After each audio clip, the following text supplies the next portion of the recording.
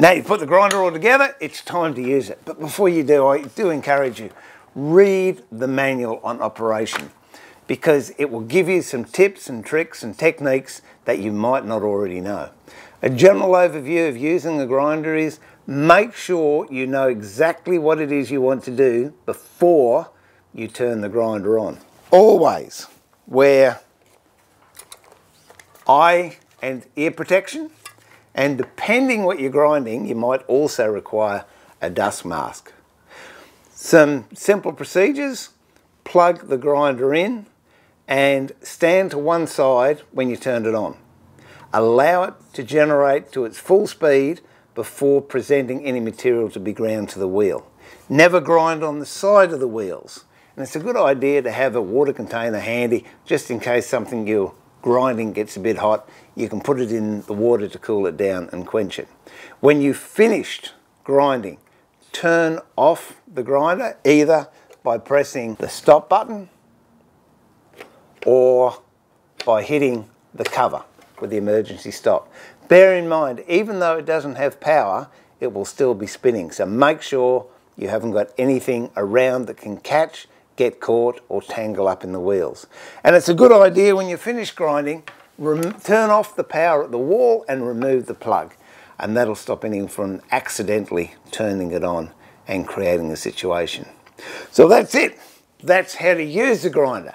Now some maintenance on the grinder. So the first thing I do whenever I'm doing any maintenance checking on any power tools, I look at the plug. Now to do that, it means I have to switch it off at the wall socket, remove the plug and inspect it.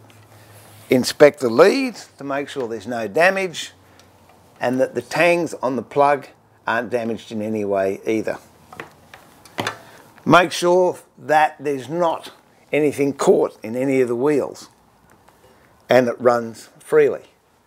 A couple of bits of maintenance you can do. After several hours of use, you might notice that the wheels aren't square anymore, or they might have grooves in it. If that's the case, what you'll have to do is dress the wheels. Get a wheel dresser. There are several on the market.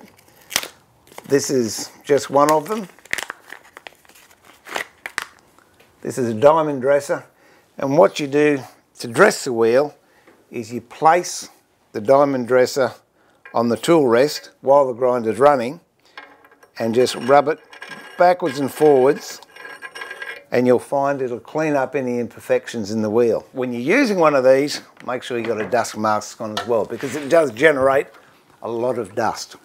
Look after it, keep it clean, wipe it down with a damp cloth.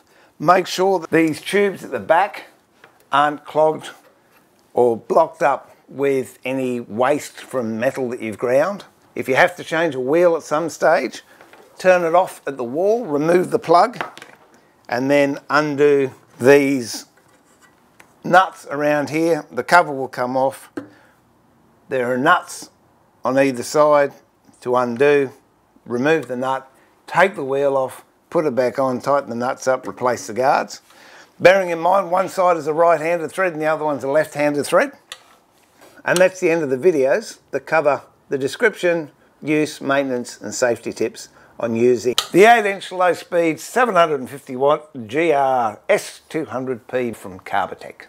This is Steve Hay signing off, saying remember to be safe, be creative and enjoy your woodwork. Catch you later.